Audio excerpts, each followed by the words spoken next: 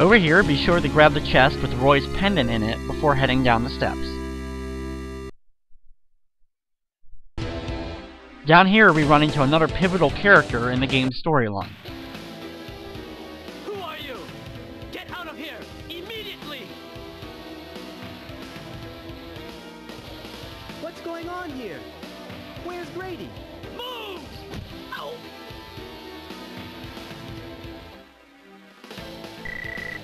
I'll be okay. Who was that guy? Mayor Grady is still in there somewhere. I tried to find him, but the mine is too big. Take this key to the storehouse, where you will find a hidden sword. Hurry! Only you can help the mayor.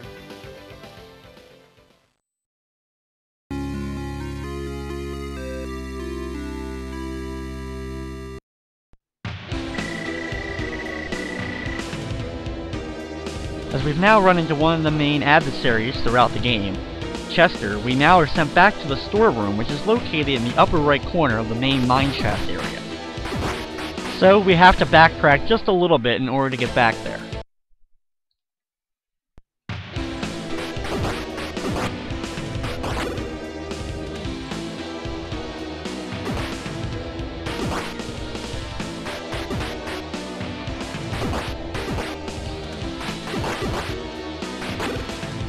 Of course, on the way back, just be sure to take out pretty much all the bugs that you do see to gain that little bit of extra experience that we can get.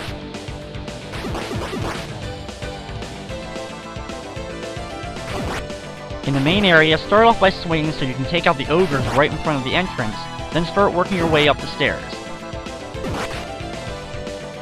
Be careful because we don't want to lose too much health as we have a boss battle coming up. If you do need health, however, go back to the very beginning of the quarry and exit back out to the main area, and by doing so your health will regenerate. In here, enter the storeroom for the first boss battle. Start off by immediately equipping the Ring of Power, which you should have enough ring ability to last throughout the battle.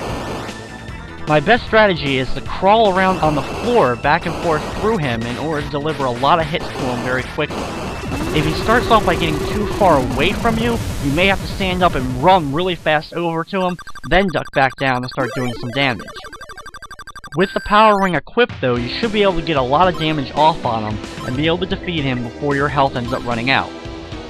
If your health gets too low though, be sure to use an herb if you picked one up from the shop. After defeating him, we get the longsword, which is the second weapon of the game. Be sure to equip it and then exit the area, and head back to where we first met Chester.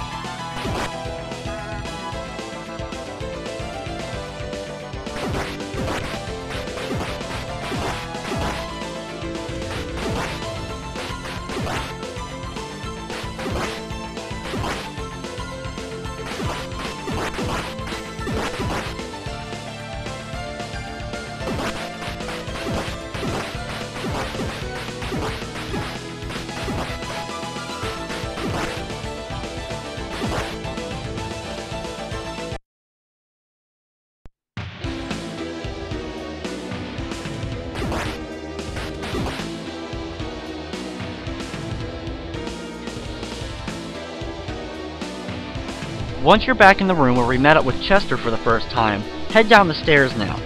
You'll be in a big, long mineshaft type area that just falls straight down. Drop down for 2 separate screens before you reach the bottom.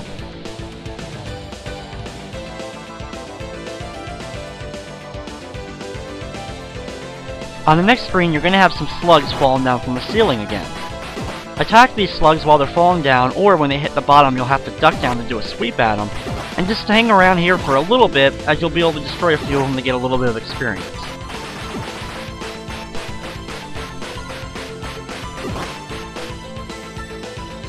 Once you're done with that, head over to the right and head down the stairs, and it's time for another boss battle. I suggest equipping the power ring this time before entering into the door. Once inside, run all the way to the far right. Jump up and attack the enemy over and over again very quickly because he's going to kill you very fast, But with the power ring and being able to jump a few times at him, you should be able to drain his health rather quickly, gain your goal and your health back, as well as get the first statue of the game, the Sunset Statue. After you get the statue, de-equip the ring and head over to the right. Grady, from now on, you'd better mind your own business. You don't understand the power you're dealing with. It will destroy everybody, not just us, but you too, Spink Man. Are you still here? I thought I told you to leave. How many times do I have to repeat myself? You are brave to oppose me, boy. This time, I'll let you go. But if you ever get in my way again, I will have no choice but to kill you. Good job, young'un. Who are you? I'm sorry that you're in danger because of me. Let's leave this pit, my boy. Ah! My leg. Could you help me walk?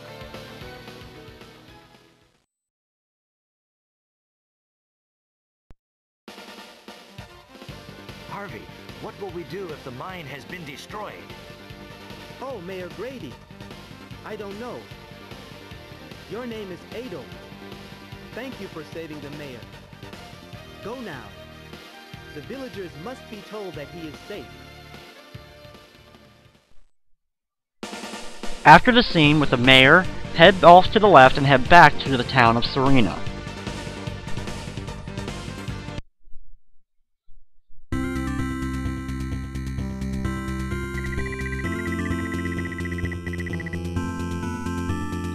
When you arrive back in Serena, you'll be told that Dogi's looking for you, so head back to the inn on the far left side of the town.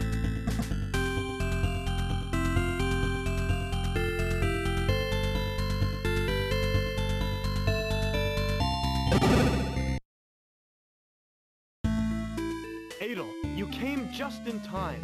There's something I'd like you to do. But first, Elena, could you tell us your story again? I'm afraid to tell this to someone I've just met. But if you trust him... This is about my brother, Chester. It has been half a year since he left Serena. It looks like he's working for King McGuire. I've heard bad rumors about Chester. They say he's been around Volcano Ruins.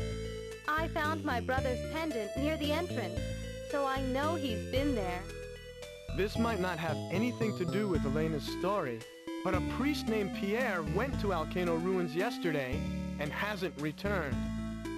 Adol, I'd like you to go to the ruins and look for Pierre. I'm concerned about the safety of the village. If you see Chester, tell him that his sister Elena is very worried. Oh, I've forgotten to introduce myself. I'm Elena Studart. It's nice to meet you, Adol, but I'm sorry to burden you with my problems.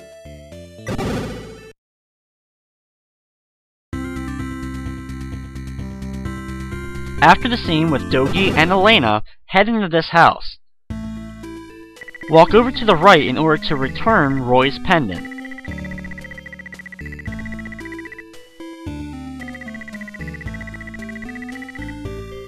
After giving Roy's pendant back to his mother, you'll now get another ring.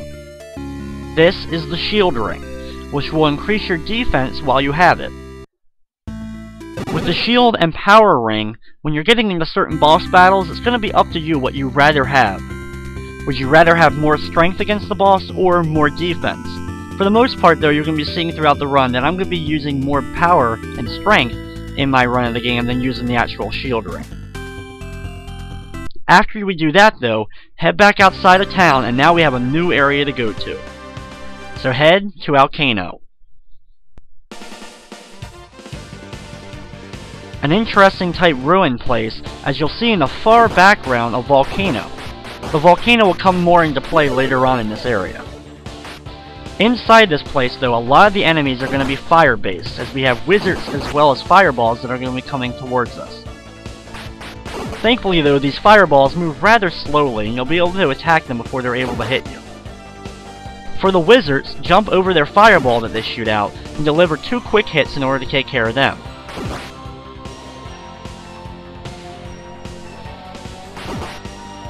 Since these enemies are pretty easy to contend with, if you want a little bit of EXP, just backtrack a little bit to get them to respawn and take them out again.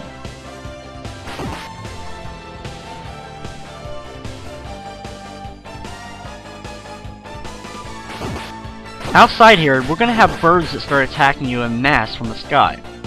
For the most part though, they move rather slowly, a lot slower than they move in other versions of the games, and this gives you a good opportunity to just stand there with your sword and take them out. To do this, hold up while attacking so that you're attacking straight up into the air. It gives you a better chance of taking out those birds. The other enemies here with the whip are really easy, just run towards them and hit them one quick time with your sword to get rid of them.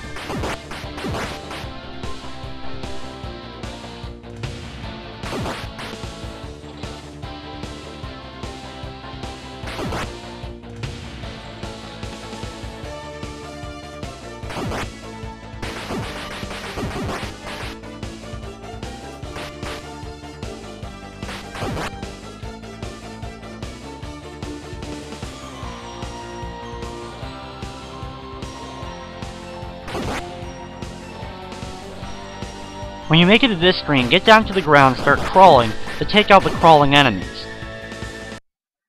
Right after them though, you're finally back inside. Some more of the flames as well as more of the wizards. However, there are now flame enemies that crawl across the bottom and quickly move. Duck down in order to attack them to take those out.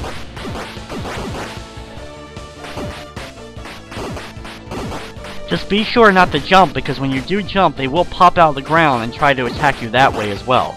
So it's easier just to stay on the ground and try to attack them that way.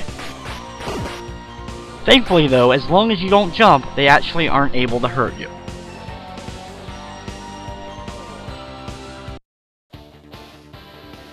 Brother Pierre, you must tell me what you want here.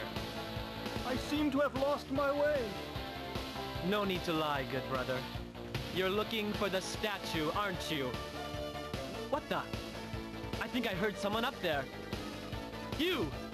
You were the swordsman I saw in the Tigray mine. Didn't I warn you not to show your face around here? You! Come with us!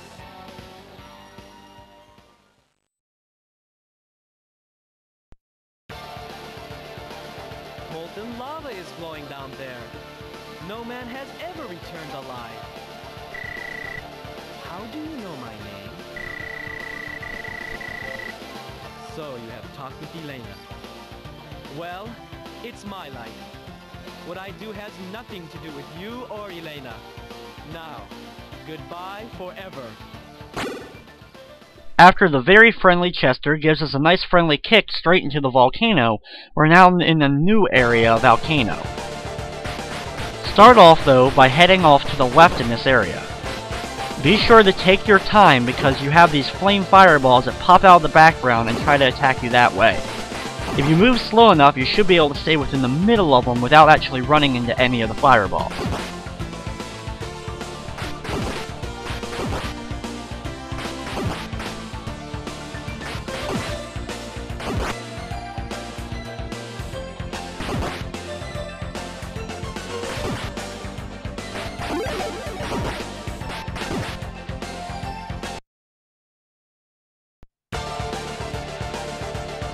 Over on the left side here, climb up and grab the medical herb. Thankfully, this medical herb does not go away, and you can keep grabbing them every time you use one. Unfortunately, though, you're only able to have one at a time. So I'm going to go ahead and use one now to replenish my health, and then pick up another one.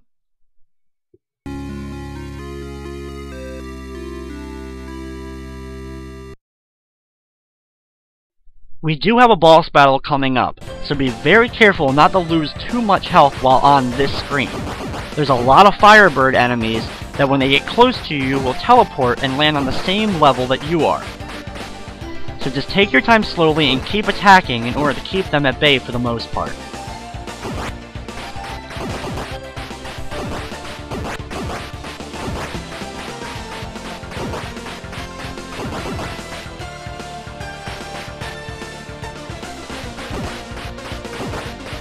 The next screen, though, is where the real fun begins.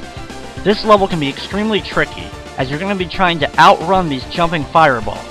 You have to move very quickly in order to avoid actually getting hit by